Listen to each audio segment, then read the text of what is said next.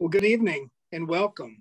The University of Tennessee non-credit programs and Great Smoky Mountains National Park are proud to present a monthly webinar series through the Smoky Mountain Field School.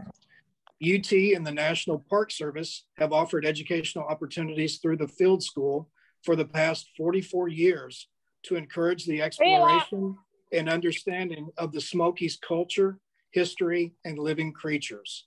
My name is Darrin Devault. I am the Director of Non-Credit Programs at the University of Tennessee, and I will be your host and moderator this evening. Tonight's program is titled All About Bears and More, presented by Joey Zachry. All About Bears and More will focus on the natural diversity of our Great Smoky Mountains National Park, and most especially its black bears. Joel and his wife, Kathy, are the longest serving instructors in the Smoky Mountain Field School. Their vast experience with bears in the backcountry and their knowledge of black and brown bears spans more than 40 years with the Field School. They also led small group backcountry excursions to Alaska's wilderness for more than 25 of those years. Joey Zachry is past board member and president of the Montana-based Great Bear Foundation, an international bear conservation organization, as well as our regional Appalachian Bear Rescue located in Townsend, Tennessee. Joel spent part of 2 summers in the mid-1990s on Kodiak Island, Alaska, assisting the village of Old Harbor with appropriate visitor bear interaction protocols. Black bears range from Georgia to Maine, and the Zachrys completed section hiking of the 2,175 miles of the Appalachian Trail in 2005. They are authors of Bears We've Met, short stories of close encounters. And I would like to say that I'm the proud owner of an autographed copy of that book. So Joel and Kathy, glad to have you guys tonight. It's Old Home Week. You guys are my longtime friends, and I'm just delighted to have you on the program tonight. Thank you, Darrin, and good evening. We're very pleased that you would choose to join us this afternoon and to learn a little bit more about bears and even more. And before we begin, we do want to thank Darrin and the University of Tennessee and the Smoky Mountain Field School, as well as Susan Sachs, who's educator for Great Smoky Mountains National Park. And as we begin, we would tell you that we didn't grow up around bears. We didn't really know much about them when we first started with the Smoky Mountain Field School. We weren't raised by wolves as well. But as we started with the Field School in 1980 and 1982, or 1983 for Kathy, we had to learn about bears. We started taking people into the backcountry, more on backpacking excursions. And so we had to learn about this animal. And we'd say up front, we made many mistakes and then learned from those and continue today to make mistakes. But it's always a learning experience with these animals. We also started doing Alaska trips in 1988 and thus had to learn about a different bear, as well as my time spent on Kodiak Island with the big browns of Alaska. So we'd like to get started and share a little bit with you about the bears. And so there's no greater place to talk about bears than Great Smoky Mountains National Park.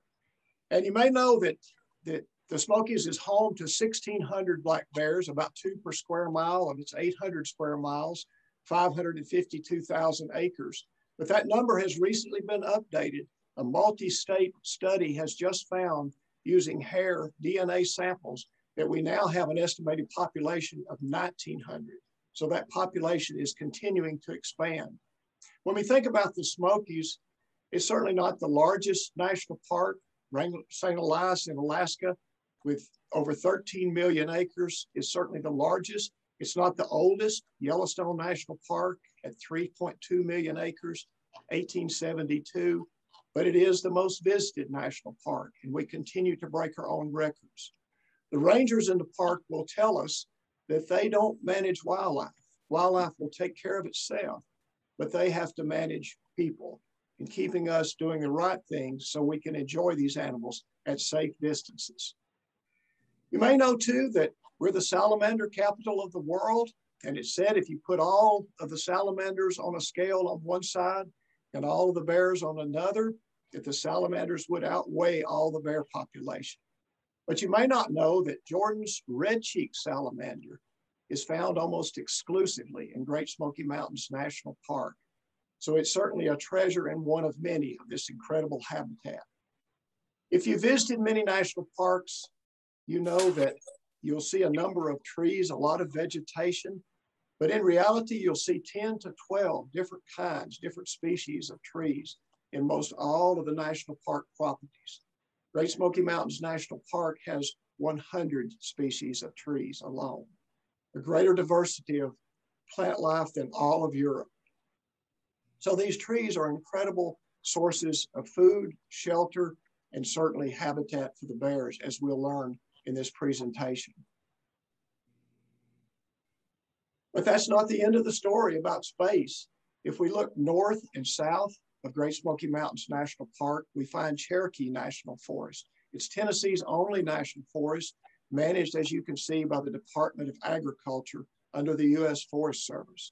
Cherokee National Forest is 650,000 acres, and it lies both at the northern border and the southern border, making about 1.2 million contiguous acres of wildlife habitat.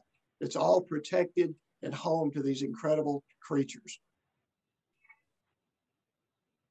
When we learn about bears, we go back to childhood, and many of us can remember stories about bears living in caves. We remember seeing stories where they came out of caves, they denned in caves. We heard the word hibernation. Well, two fallacies there. Bears don't make their home in caves, and they don't hibernate. They go into a prolonged sleep, an easily aroused sleep that we call torpor. So is this a bear cave? No, but you may not know in the Smokies history, and this is an old, rather fuzzy photograph of one of the copper mines in the Smokies. And this is a very intriguing thing, in that one of two of these mines brought out 83 million pounds of copper in its day, over $10 million in value at the time. And within the whole national park system, one of these caves is second in terms of the depth found in all of the caves throughout these properties at 2,400 feet, and it had 23 sublevels. So that's a part of history that many people never know. You may know also that there are all sorts of tree deformities in nature. And this one to me looks a bit like a rabbit, but there's more to that story as well. There's been continual research, and it's thought that going back as early as the 1700s, Native Americans would take small saplings and bend them to the ground at one end, if you will, at the nose of this rabbit to the left. And as that sapling grew, it would bend, and eventually the thorn would break and the tree would raise up, being somewhat deformed as a spirit tree or trail marker. There are hundreds of these found throughout the country and are just now being documented to tell the story of the Native American travels. We all know deer. The white-tailed deer is a common inhabitant, particularly of Cades Cove in the park, and they're very good at camouflage. But would you notice this one? If you were out in nature, it may go unnoticed very easily. And I throw it up here just to prove the point that nature has its way of hiding itself. This particular fawn was just outside our door, just out of Knoxville, Tennessee, and the mother had dropped it just a few hours before we found it. It's about 10 feet from my hot tub, totally motionless, totally senseless, and we left it alone so that she could come and retrieve it late in the afternoon and take it back to the woodland. So what about this bear, this great animal that we see here? This bear is typical of many that we see in terms of they're flat-footed, they walk plantigrade, we call it. That big brown muzzle is common. Notice that nose, it's all about the nose. Most of us would go to the dining room in a cafeteria or a hotel, a resort lodge, or our own home, the kitchen. We would go with our eyes. The bear goes with that nose. It has an incredible sense of smell. The ears are perked in this picture. The hearing is probably as good as ours. The small dark eyes probably see as well as ours during the daytime and even better at night. So how is it that we have now 1,900 black bears and that population is continuing to grow when there are more and more of us and less habitat? Well, we think it's more due to education, teaching the public more how to coexist with these animals. That is, taking in bird feeders when bears are present, securing cat and pet food, animal food when they come around, learning more about how to deal with these animals as young children in public schools. Superintendent Cash here and former education chief Liz Dupree spent a whole day at the University of Tennessee a few years ago upon Cash's arrival to let these young people become junior naturalists. Also, better law enforcement. There are severe penalties for taking wildlife out of season, and certainly there is no hunting in Great Smoky Mountains National Park. While there is hunting in the national forest, it's regulated by the state and federal governments. We have better law enforcement, better cooperation within state agencies. Tennessee Wildlife Resources Agency in Tennessee and North Carolina Fish and Game cooperate with the Park Service to ensure law enforcement in terms of violators. When people poach and take wildlife illegally, they're taking it from all of us because it belongs to the people of this country. We are shareholders in this wildlife treasure. Also, we've done a better job of enriching the habitat that is left. And here we see blackberry brambles after a prescribed burn in Cades Cove. We often think of burns and forest fires being detrimental, and certainly they are, but control burns are of great value in terms of enhancing food production for wildlife. Most of us will remember the tragic Chimneys 2 fire, November 23rd, 2016, but there is value to that. Sadly to say, we lost human lives and property, but in terms of nature, nature recovers very well. We're seeing as a result of this, a resurgence of the Table Mountain pine, a tree that lies dormant in seed form for many, many years until fire releases the seeds from these serotinous cones. Each little seed is wax coated and may lie dormant for 10 or 15 years until fire melts away the wax and the seeds germinate. This is an important tree to the Smokies and habitat for bird life and other animals as well. You may walk through the woods and you see acorns on the ground. And acorns are a major source of food for all the big game animals. We think of the turkey, the deer, now the elk in the park as an introduced species, and certainly the black bear, feeding upon these, particularly in the fall. Red acorns are in abundance a lot of times, but high in tannic acid. And so these animals prefer white oak acorns as their last food source in terms of winter coming along. If you look in the fall and you see a lot of acorns on the ground, you may think there's abundant food there, but pick up 10 acorns randomly and probably 8 out of 10 will have small holes in them like you see here. And these are indicative of nematodes, roundworms, maggots, if you will, boring into the shells and consuming the meat, the nourishment inside. So just because we see a lot of acorns doesn't mean that there's a lot of food source there. So food can be hard to come by even when we have an abundant crop in the fall. And we call this mast. Hard mast in the fall. Over the spring and summer months, we have the soft mast, berries like huckleberries, blueberries, persimmons, and so forth. We have other competitors with the bear for these food sources. And I mentioned the elk as a reintroduced species. This has been an incredible reintroduced animal into the park over in the Cataloochee area on the northeastern end of the Smokies. The elk had been absent from the park for over 150 years, and it was decided by the Park Service after numerous studies to attempt to bring this magnificent animal back. This all started with the first release of 25 elk in 2000 and 27 more in 2001. And today this population has flourished, and we have over 200 in the Cataloochee Valley, some venturing out even further. These magnificent bulls, like you see here, have switched somewhat from grazing animals to acorn feeding animals in the Smokies. They suddenly found a food source that they weren't used to and did not have an abundance of from whence they came. And so now we've noticed that their racks, like you see here, have increased in size as a result of this. You may go about the woods And you notice things like this, where you see a log that's been disturbed. If you look closer, you might even see claw marks or tooth marks. And you may think more than a small animal has visited this decaying food source. And often bears, even wild hogs, will prod through these remnants of dead trees looking for food.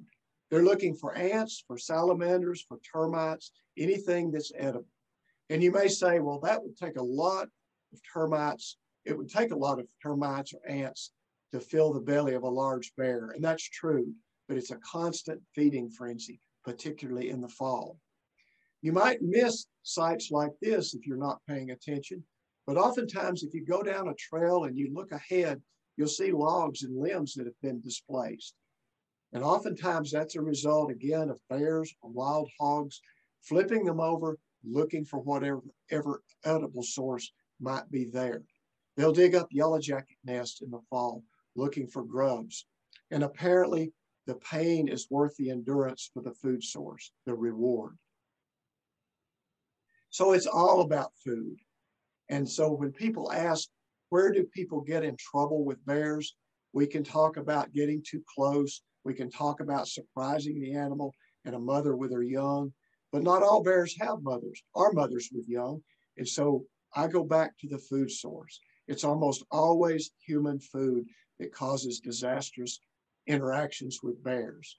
Most often the bear loses, and very often humans become mauled, and in rare cases become the victims of these animal attacks. So it's very important to secure food source no matter where we are, whether we're in the front country at a picnic area or the back country.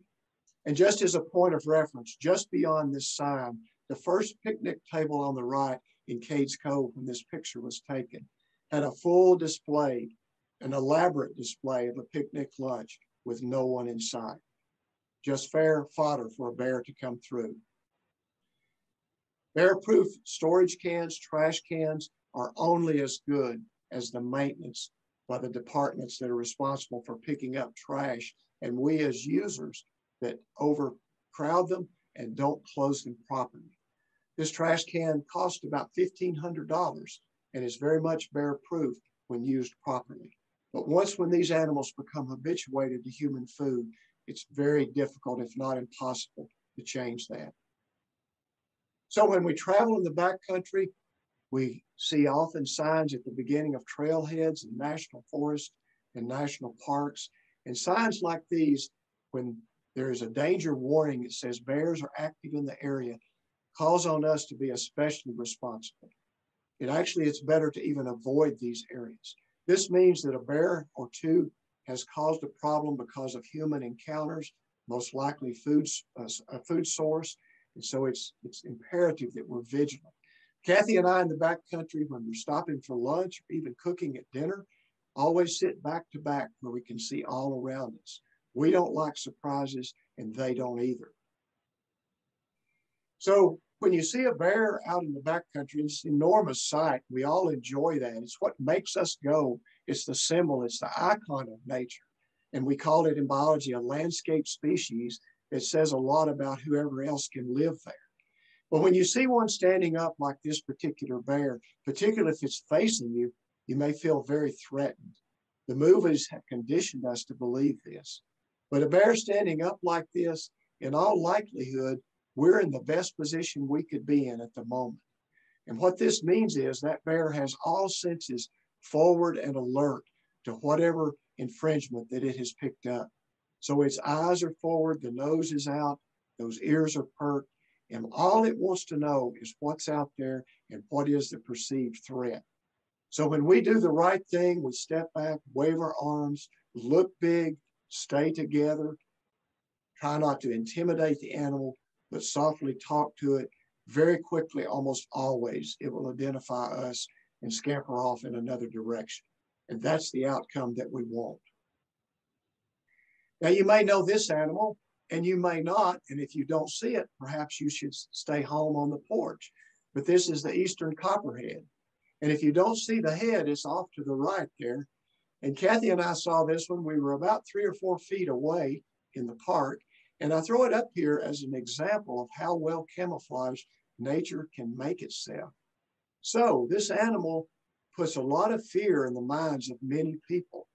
And yet, if you look at the literature of Great Smoky Mountains National Park, there has never been a human fatality caused by a venomous snake bite. The park was established in 1934, but in 1931, the literature shares with us that a person died from a venomous animal attack. I'll leave that to you to ponder.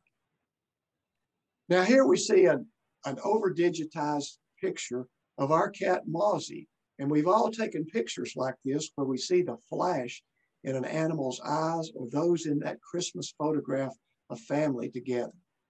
So here, a little better shot, you see our cat Betty Crocker, by the way, and what we're seeing here is what we see in many animals, and particularly the bear, as a reflection of the light on the back of the retina. We don't have this ability. We get red-eyed effect when we actually see the vessels in the back of the eye, the blood vessels, in some human photographs. But what we're seeing is the result of what's called the reflective tapetum. And this is a layer back there with the retina that basically allows, in simple terms, for light to be reflected twice.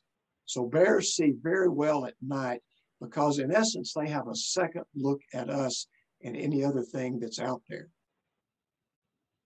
Now, we all want to see tracks, and it's fun to see. Sometimes they can be very intimidating, and it's often that we don't see them.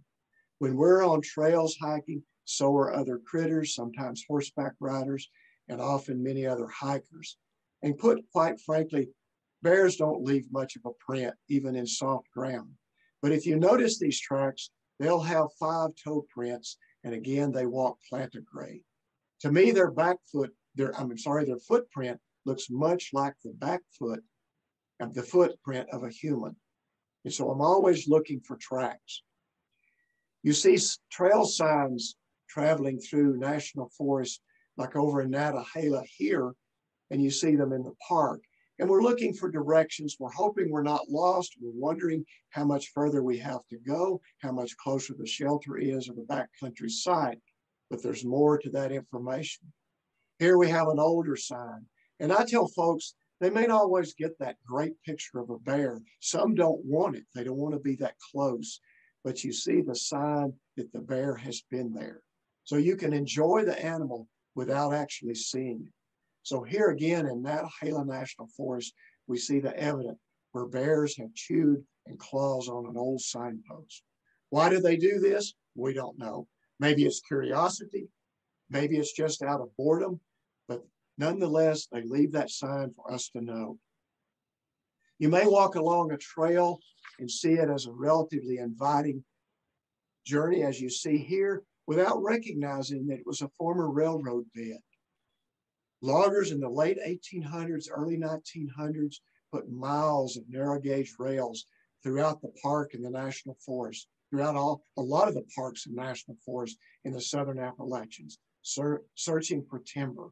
It's estimated they took 2 billion board feet out of the Great Smoky Mountains National Park. The Civilian Conservation Corps took advantage of these old railroad beds to make trails that we have today. Maybe not so appealing to a lot of people, but bear droppings have an interesting story in themselves. They tell us who is there and what they ate. And if we're attentive to this, we can learn a lot about the bear and its diet.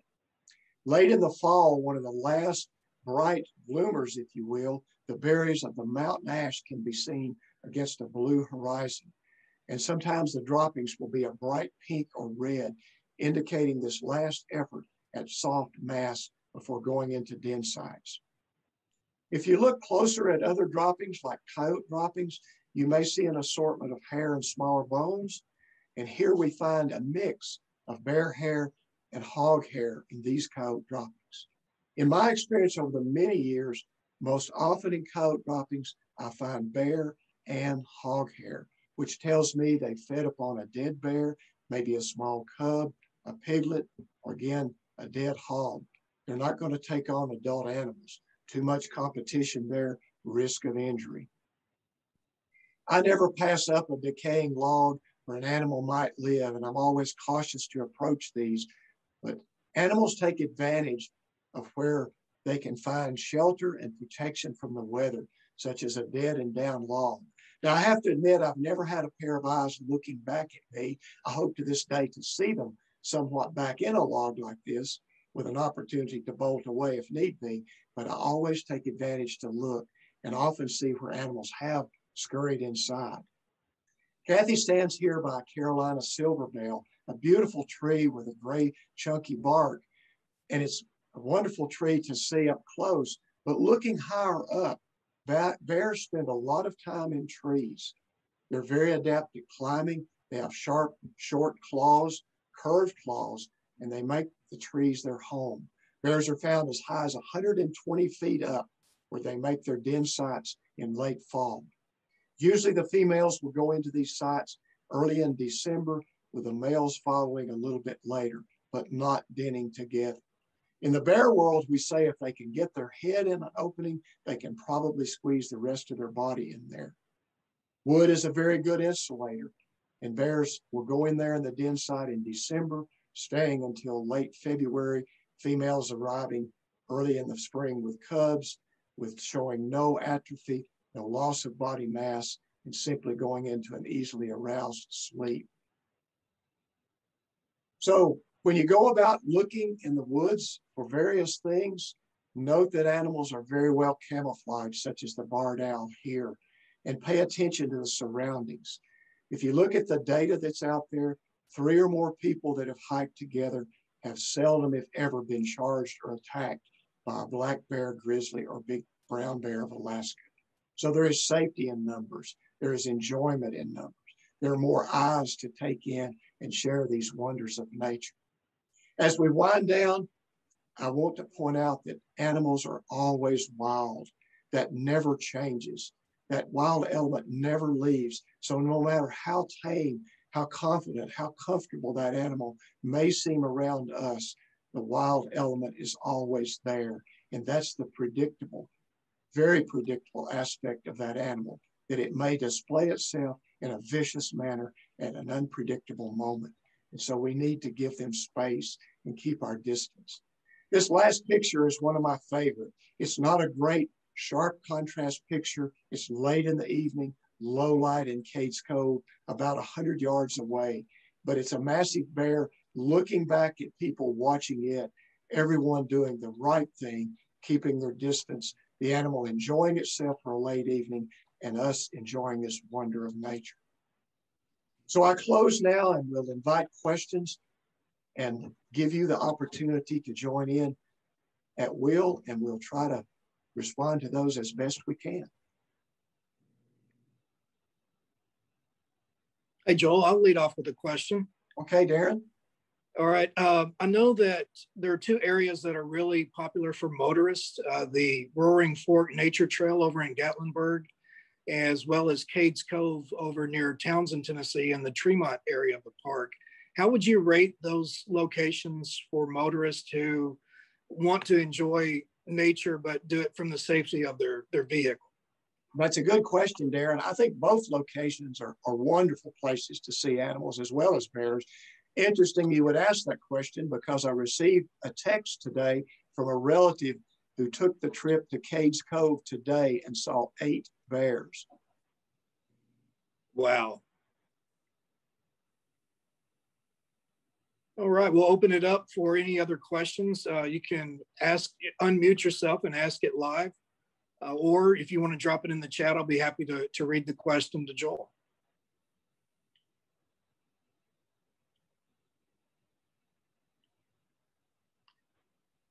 Well, Joel, if you will, talk about your work with the Appalachian Bear Rescue. Well, Appalachian Bear Rescue is located in Townsend. And I say up front, it is not a visitor center or a welcome center, although they do have a welcome center in Townsend itself. But it's a wonderful organization with the mission of returning orphaned and injured bear cubs back to the park when they're located sometimes without a mother, located after the mother's been killed on the highway, or maybe a young male bear who's undernourished and found by rangers with little hope of survival otherwise.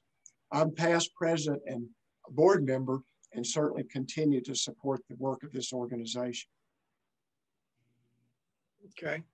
Are there any other, any popular bear stories or one that stands out from your book? No, but I will mention, because I think it's an important new find to share with everyone. We have been trying to get back into the park more this new year, and I know everyone has been somewhat restrained because of the pandemic, but we started in January attempting to hike more and more, and we're doing a hike about every week. And we met a new friend over behind, if you will, Cades Cove. We were doing about a 10-mile hike. And this person had done about 600 miles of trails in 2019. And this person commented to me that they saw during that period 17 bears and 24 wild hogs. But what makes this interesting and a point to make is that the individual said they saw no bears while hiking with another person. So what does that tell us? Obviously, when we're by ourselves, there's less noise, less scent. And so certainly we have better opportunities, but there are risks involved with going alone. And so it's much better to maybe see fewer of the animals, but take along a friend. Okay. Hey, Joe, we have several questions now in the chat room. I'll take them in order. The first one was, when is the best time to see certain animals in Cades Cove, such as bears, foxes, and coyotes? Well, you have to remember that while we sleep, most all other animals are active, and particularly early morning, late evening. We call this diurnal. And so oftentimes we don't see them because we're not out there at the right time. Now, having said that, with the weather changes in recent years, anything is on the table. You may see a black bear out in the middle of a large field and it's 105 degrees in the hot sun. So nothing surprises me anymore. But generally speaking, we'll have better luck early morning and late evening. Maybe not the best light for photography sometimes, but certainly we have that opportunity to capture the animal. Okay. And the second question was very similar to the question that you just answered. So I'll move on to the third question. What type of education do you need to work at the Appalachian Bear Rescue or even as a park ranger? Well, there are a number of volunteers particularly that work and are very dedicated to helping Appalachian Bear Rescue. And I would just suggest to go on their website or Facebook site and inquire about that. There's information there. They always welcome individuals that are willing to help and save this magnificent animal. In terms of park rangers, there are basically three divisions within the Park Service. One obviously has to do with maintaining the roads, the highways, the facilities. Another is law enforcement, of course. We only have about 35 law enforcement rangers covering 800 square miles. And if you think about that, managing 12 million visitors a year, considering vacations and retirement and transfers, they do an incredible job of keeping the park safe and laws enforced. And then there's the Division of Education, where people are interpretive rangers. And we also have an incredible volunteer group that work in the visitor centers, doing work on trails and just numerous other aspects of help for the national park. And so there are varying degrees of education required for some of these permanent positions. But again, it's best just to go for the current information to the National Park Service site. Okay, that was an excellent answer. Next question is, what is the current status of building wildlife overpasses over Interstate 40 in Tennessee? Well, that's a timely question to me, especially.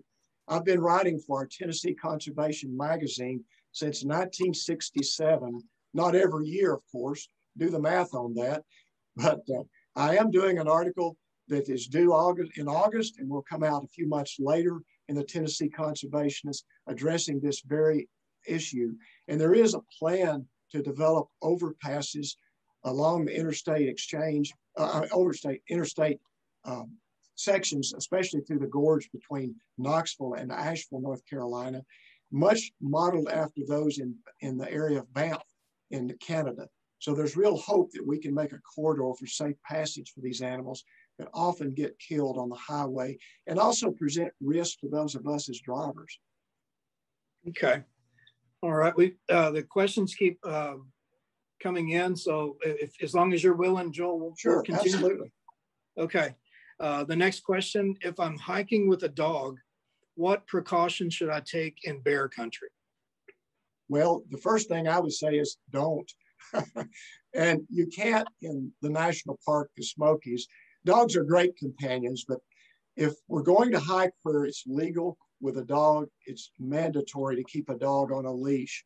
And the thought can be that a dog will perhaps in the dog's world take off after a bear cub or an adult bear. And then when fright falls on the dog, it's going to come right back to the owner, bringing the bear. So it's not a good outcome. Dogs also sometimes get loose from owners and stress other animals. At this time of year, particularly expectant deer that are bearing probably 2 to 3 fawns and may cause them to actually give premature birth and lose those animals. And that's why they're outlawed in many areas like national parks. Okay, we've got 2 more questions and then we'll wrap up. The next question is, how close is too close for a bear to come to your area? We currently have a mom and 3 cubs on our property. And that question is from Eric in Dandridge. And Dandridge, as you know, is really close to the national park. Sure. And I might mention here quickly that recent studies show that our bears leave the park and leave greater distances than we've ever known before, and before GPS studies that have occurred at the University of Tennessee recently. And what we find is over 90% of the males leave the park at some point and venture back and forth, some at great distances, some linger out there for a time and come back to the same locations in the park. Over 40% of the females do the same. Now, the best way to answer this is to use what is the law within the park regarding the elk and the black bear, and that's to keep a distance of 50 yards. And if we think of a slow football game, that may seem like eternity. But to put that in perspective, at a full charge with a bear, and they can initiate that very quickly, that's 44 feet per second. So in 3 seconds, that bear can be in your face. Now add to that, the elk can move at 45 miles an hour. And so we are no match when those animals become stressed and perturbed with our presence. So the greater distance, the better. And usually around homes where they may become more adaptive to us, just watching their signs of stress and backing off if their behavior changes may be safe enough, and having a place to safely retreat. Okay. And Joel, our last question of the evening is, do older bears start having tooth decay, or could that be a sign that the bear has been eating human food? Well, yes and yes. Actually, the oldest bear documented in Yellowstone National Park, the data just came out, was 34 years old and had just a few nubs. And fortunately, the bear had made it that long. Unfortunately, it was not doing so well because of its age, and the rangers decided for its best interest to euthanize it. But yes, our food does great harm to these animals. And the main way it does that is they become habituated to our food and they rarely go back to natural foods. Some people might say, well, why don't we just relocate them to another area of the national forest or national park? And that we have found over the many decades just simply does not work very well. They often beat the rangers back to the location really in 2 or 3 days or weeks. But you have to remember that every square inch of Great Smoky Mountains National Park and similar areas of bear habitat is claimed by another bear. So when you relocate one bear to another location, that property is already owned. And oftentimes the owner will kill that invading bear. So it's not helping the animal to relocate. All right. Well, we had some really good questions. I want to thank all the participants for posting those. And we had a lot of people chime in on the chat room to thank you guys, to thank Joel and Kathy both for just a terrific presentation. It's been delightful and just a lot of fun tonight. Thank you very much, Darrin, for having us and all of the guests that came in. And we hope you'll continue to enjoy this animal, keeping your distance and keeping them wild.